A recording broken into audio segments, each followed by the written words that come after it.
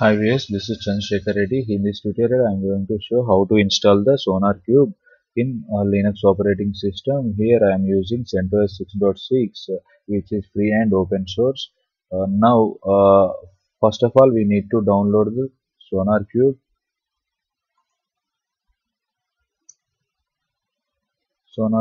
and then Sonar Runner, which is used to run the analysis against the project, against your project, and then any database like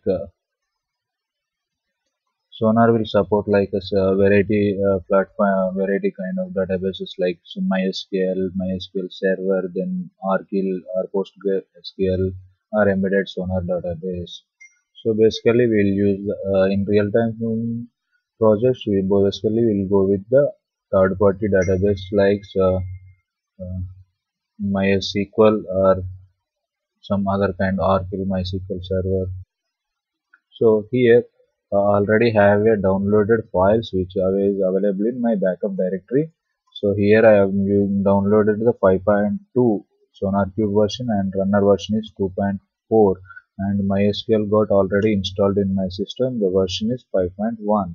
So basically, first of all, what we need to do is to extract the files into somewhere else. Here I am using to extract the zip file, use the unzip command and then give the file directory, that compressed directory or file name. So basically it will extract the files in your current directory itself. Now I'm moving this directory into the installation path where we can use the installation like user local or some slash opt. In Windows we can use C Windows or program files, that is basically by default directories. In Linux system we can use it anywhere, but the best place is either slash user slash local or else slash opt directory. So I am just moving this directory into slash opt. Now again we need to extract the Sonar runner. So for that I am using unzip and then the directory name. Now you got the Sonar runner as well. Now I am moving this directory into slash opt again. So I am also going to navigate into the add directory. So Sonar runner we got and SonarQube we have got. Now we need to configure. The system needs to find whether the SonarQube installed or not. How it will find? By using the environment variables and path settings. So for that we need to go with some little bit path environment variables section. So basically in Linux system you can configure the path variables in three ways. First, directly you can give the command like export and then set the path for the SonarQube. But this will be applicable, this will be compatible with this terminal only. If you close this terminal once, again you need to configure the path. This is like a temporary configurations. If you want to do these configurations permanently, you can go with .bash profile file. This is the file which will be available for every user home directories. If you configure the path variables in these files .bash profile file, this will be applicable for the specific user. So this is available in root home directory. So basically if you configured everything in this file, that will be applicable for the root user. So other users can't be access this configuration. Basically if you want to do this configuration globally, that means all users should be access to Sonar, then you need to go with the global configuration. So global configuration file will be available in /etc slash profile file. This is the global configuration path environment file. Here already I have got configured Maven, Tomcat server and JDK. Now we are going with the SonarQube. So export SonarQube home /opt SonarQube 5.2. Then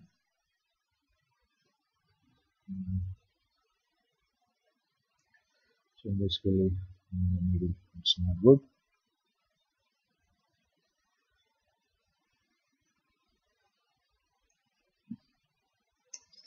Now the Sonar runner as well, Sonar runner home and Sonar runner path. So this will point to your home directory with the home. and home variable, and this path variable will point to the bin directory, which is having this bin directory will have the executable files. Now I am just saving this configuration and I am updating the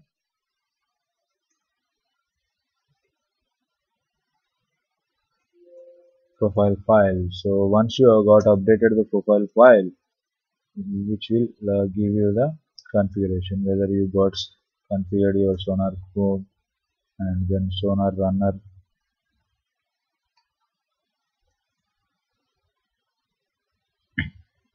and as well as you can go with path command. So here you can find the path that have been already configured with the system. Now need to create one database. Basically we are going with MySQL database. Now I am going into the MySQL prompt. Then here I am going to use the show databases command, which will give the list of database available in the. These all are the default database available with MySQL. And if you want to create a database, you can use the query create database Sonar. So this is the query which will create the Sonar database. So at the end of every query, you need to pass the semicolon. Otherwise, it will take it as a arguments. Now create user Sonar. So Sonar, we have created the database. Now we are creating the user here. So now user got created and we are going to issue all the permissions on Sonar user,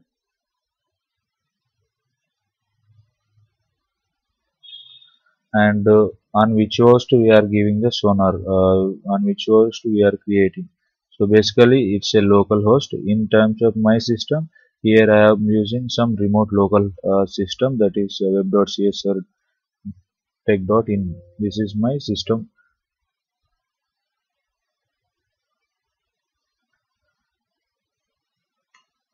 Okay, now we are good.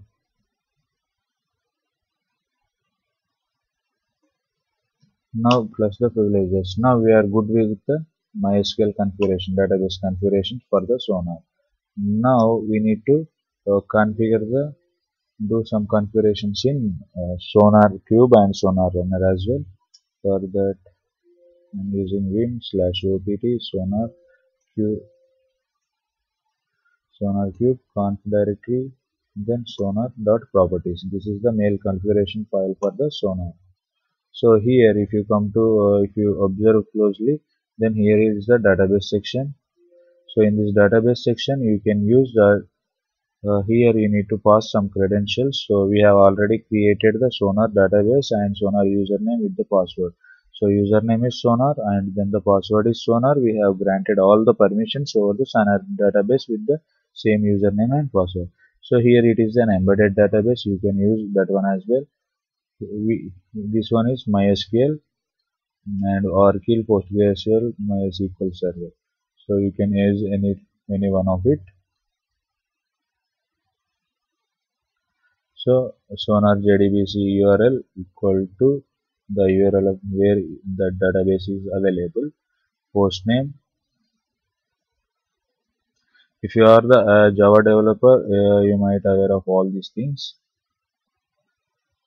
Web.csrtech.in host name along with the port number. By default, MySQL uses 3306. We have done with the database configuration in the SonarQube server. Next, we need to go with Sonar Runner configuration.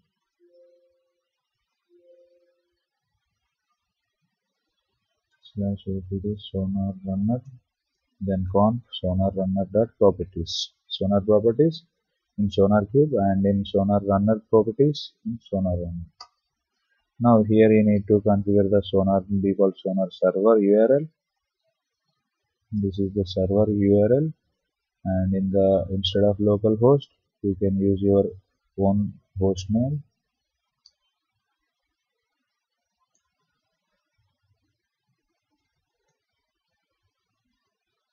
Web.csrtech.in, then the MySQL database URL. Here you need to change the host name.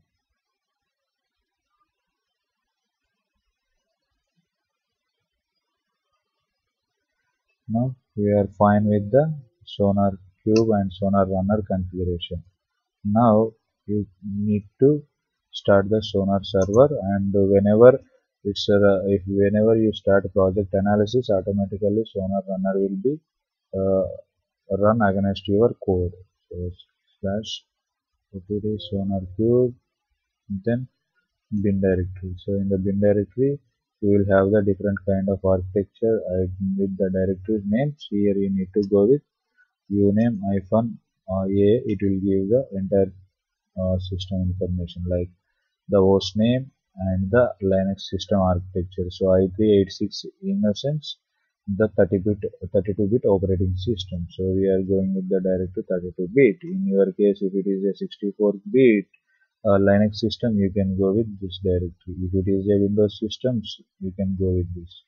So in the directory you will find the sonar.sh. This script is used to start the server, stop, shut down your server, or restart, or find the status. So basically, if you directly execute this, it will show some parameters which needs to be passed for starting or stopping something. So sonar.sh start. So starting Sonar, started Sonar. So whether if you have any doubt whether it is running or not, you can use the ps-f grab, pipe grab, then SonarQube. So it will give the process ID and all on which port it is running and the details. Like already this got started. So MySQL Java being used here, and still MySQL connection not get established. So now again I am going with same command. Here you can find MySQL connector got involved. That means uh, connection got established with the SonarQube between the MySQL and Sonar.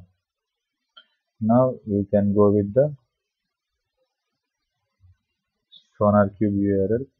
So basically the host name and along with the port number.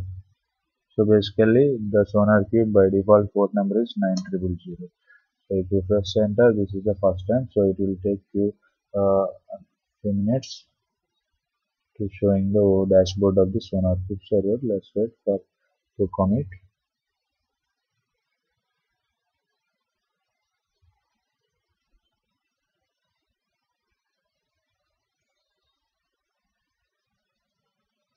So this is the all configuration that I have done over there. So I am going to paste it in the description area. You can copy it directly. If you got any issues, you can let me know in the comment section. Okay, now SonarQube got started. So this is the dashboard for the Sonar. So basically, if you want to log in, you need to create the Sonar users, and as well as you need to configure something. You can install some, you can create some rules, and you can install some other plugins to improve the code coverage reports like class coverage. Everything you can go with this. These are the rules you can able to create over here. But for everything, you need to have the root privileges. So for that, first of all, you need to go with the administrator user. For that, you need to execute some commands in the command line area to create the Sonar administrator user.